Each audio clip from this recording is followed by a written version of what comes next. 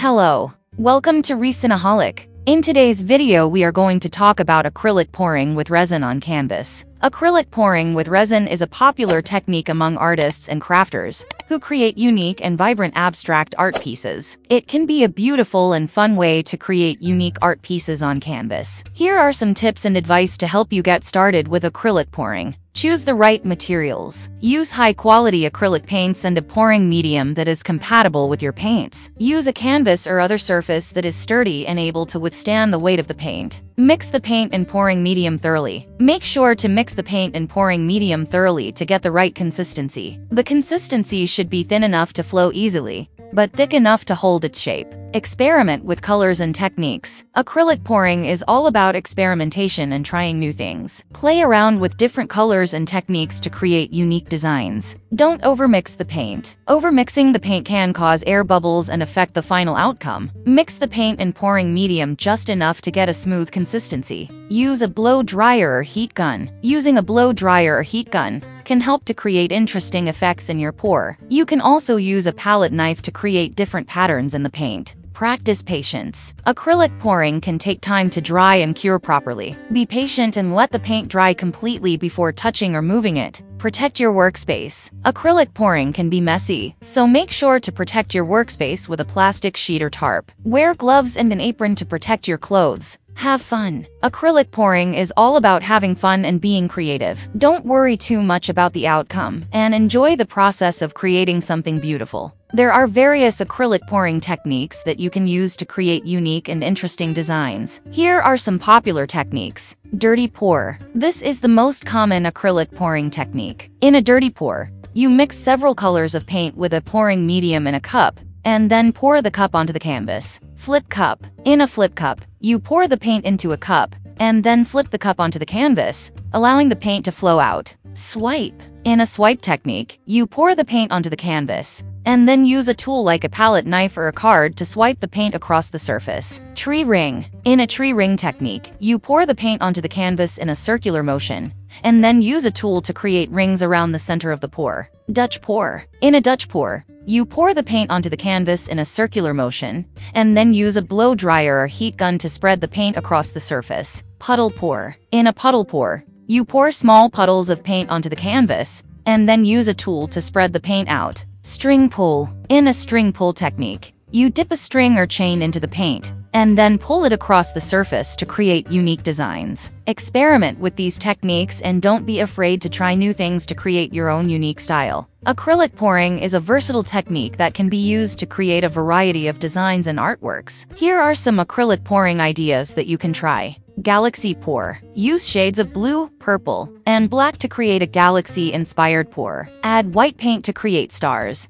and use a toothbrush to create small splatters for a more realistic effect. Beach scene. Use shades of blue, green, and white to create a beach scene pour. Add sand or small shells to the canvas after the pour has dried to create a 3D effect. GOD. Create a GOD-inspired pour using shades of purple, blue, and white. Add gold or silver metallic paint to create a natural stone effect. Floral pour. Use shades of pink, purple, and yellow to create a floral-inspired pour. Use a palette knife or brush to create petals and leaves. Rainbow pour. Use all the colors of the rainbow to create a colorful and vibrant pour. Use a straw or a blow dryer to create a gradient effect. Ocean waves. Use shades of blue and green to create an ocean wave-inspired pour. Use a palette knife or brush to create the shape of waves. Abstract art. Use any color combination you like to create an abstract pour. Use different techniques like a dirty pour, swipe, or string pull to create a unique design.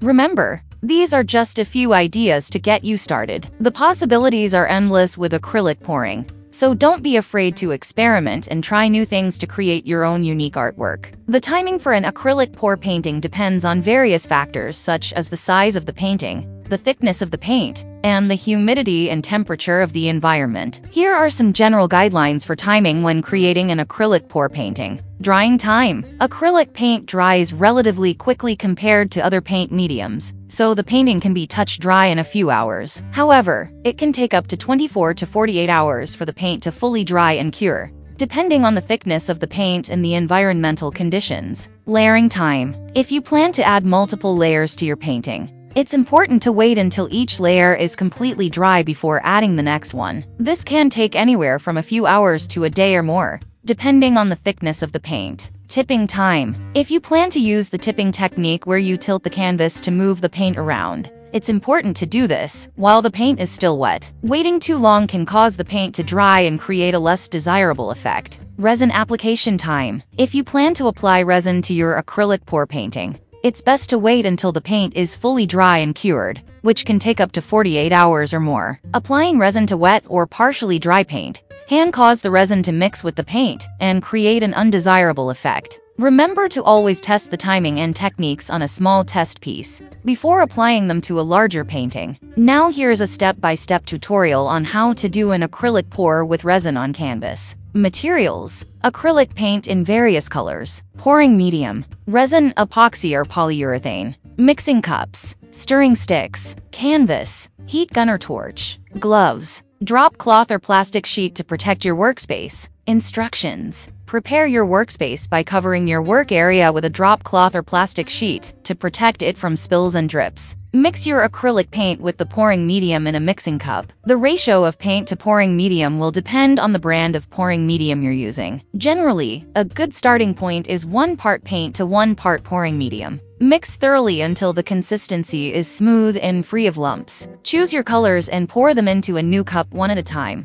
layering them in any order you prefer. Once your colors are layered in the cup, pour the mixture onto the canvas in any pattern you like. You can pour it in a straight line, circular motion, or any other pattern you desire. Once the paint is on the canvas, tilt the canvas to spread the paint and create unique patterns. Tilt the canvas in different directions to spread the paint evenly. Let the painting dry completely before adding resin. This may take 24 to 48 hours, depending on the humidity and temperature. Once the painting is dry, follow the instructions on the resin packaging to mix it properly. Mix the resin and hardener together thoroughly in a mixing cup. Pour the resin mixture onto the canvas, spreading it evenly with a stirring stick or plastic spatula. Be sure to cover the entire surface of the canvas, including the edges. Use a heat gun or torch to remove any air bubbles that may have formed in the resin. Move the heat gun or torch over the surface of the resin, being careful not to stay in one spot too long. Let the resin cure completely, following the manufacturer's instructions on the curing time. Once the resin is completely cured, your artwork is ready to display. Note: always follow the manufacturer's instructions for the pouring medium and resin that you are using. Wear gloves and work in a well-ventilated area when working with resin,